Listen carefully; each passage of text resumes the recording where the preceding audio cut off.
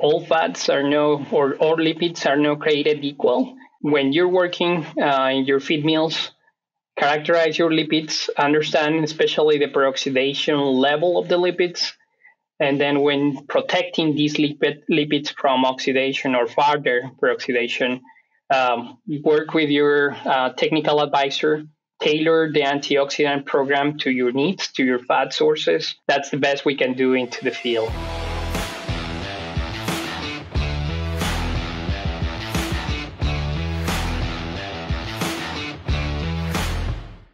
Welcome to the Swine Nutrition Blackbelt Podcast, the latest swine nutrition research digested for you. I'm your host, Clayton Chastain, and today we have with us Dr. David Rosero, an assistant professor at Iowa State University. So David, before we begin, I know you've been on the show a few times already before, but for those who haven't heard your past episodes, would you mind giving the audience a short introduction about yourself? Sure. Hello, Clayton. Thank you for having me again here in the show. It's a pleasure to join you. I'm an assistant professor at Iowa State University. I've been here in my position for 1 year plus. Prior to coming to Iowa State, I led the nutrition and technical team at the Hanover company for 9 years. I did my doctorate work at North Carolina State University, focusing on understanding lipids in swine diets, understanding the impact of essential fatty acids in lactating sow diets. Kemen calls all swine experts. You already know the key to a profitable swine operation is healthy, productive pigs. Our team of swine experts are driven by curiosity to create science-backed ingredients and solutions that help you maintain feed and water quality, improve intestinal health, optimize nutrition, and eliminate pathogens. Learn more today by diving in at kemen.com/swine. Gotcha. So yeah, that's actually kind of what I wanted to talk to you a little bit about today, was some of that work that you did at North Carolina State as part of your PhD dissertation. Because I see for that dissertation, you didn't necessarily just focus on the fat quantity like a lot of studies do, but more particularly on the fat quality and fat oxidation levels within swine diets and how that affects the pig. So I guess to start, could you give us a brief overview of what all you looked at regarding dietary fats as part of your dissertation? Yeah. We need to understand that not all the fats are created equal, first of all, and we tend to call all the lipids by the same name, right? So I think that's the first thing we realize. We have to characterize each lipid source to what it is, a soybean oil or an animal vegetable blend, for instance. As we start collecting samples from the industry, we realize there's a great variation in not only the quality, but the peroxidation status of the fats. And so we went deeper to understand these two aspects of the fats.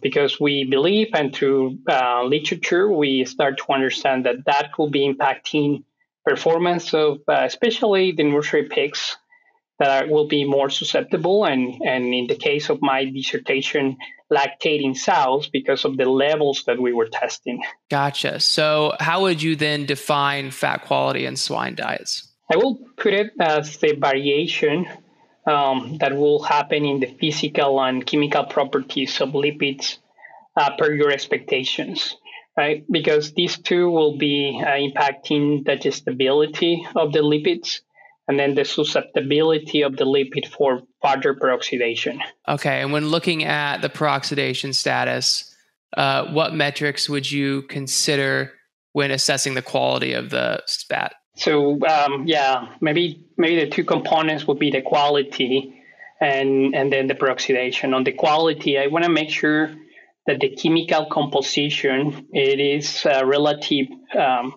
relative to my standard, soybean oil or corn oil or fat or poultry fat or soy white grease, you name it, right? So I want to make sure I have my total fatty acids to that level. I want to have, in the case, if you are interested on the linoleic acid, that is coming up to that level. You also want to make sure you don't have high level of free fatty acids if that's not the case for that fat source. Your moisture in impurities and sapoinifiables, your MIUs will be important metric too. That will be part of the quality, I call it.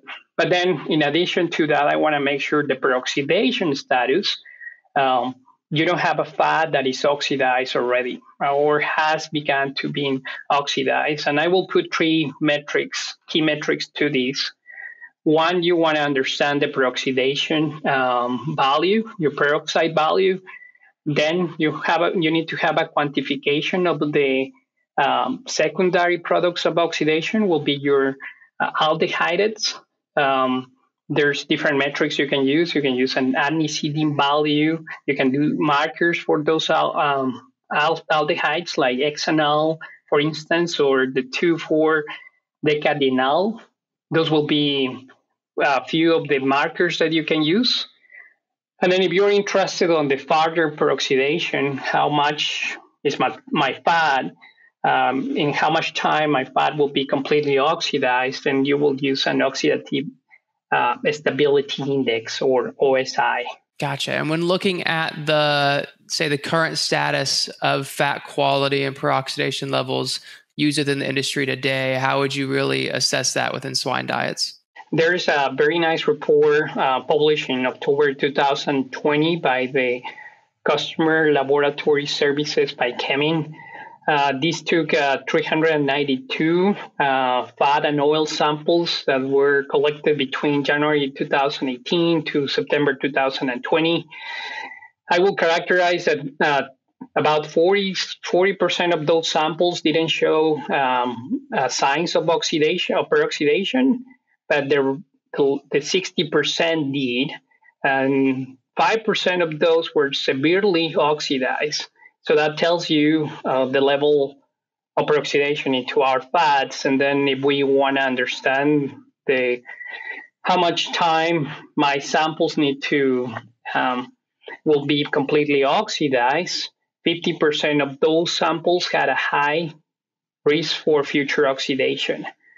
So that is concerning, Clayton. I will say you have to make sure you understand what's the level of peroxidation, especially in nursery diets, if you are forced to use it because of pelleting purposes, for instance. You want to make sure you're not compromising the quality of your fats. Gotcha. And then when looking at those oxidized fats, so whether it's just mildly oxidized or one of those severely oxidized fats, what are some of the consequences that you may see if using that within your diets? When we realize the variation about quality and peroxidation status of our fats, we were intrigued by the impact on nursery pigs in the first place. So what we did at NC State with Dr. Eric Van Houten was to oxidize soybean oil at different levels. So we exposed pure and clean soybean oil to heat and oxygen to just expose the lipid to oxidation and create different levels in time.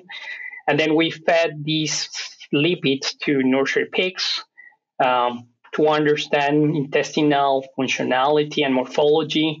And then and within the function of the pig, we noticed that digestibility was decreased, that this oxidized soybean oil was modifying the morphology of the intestine.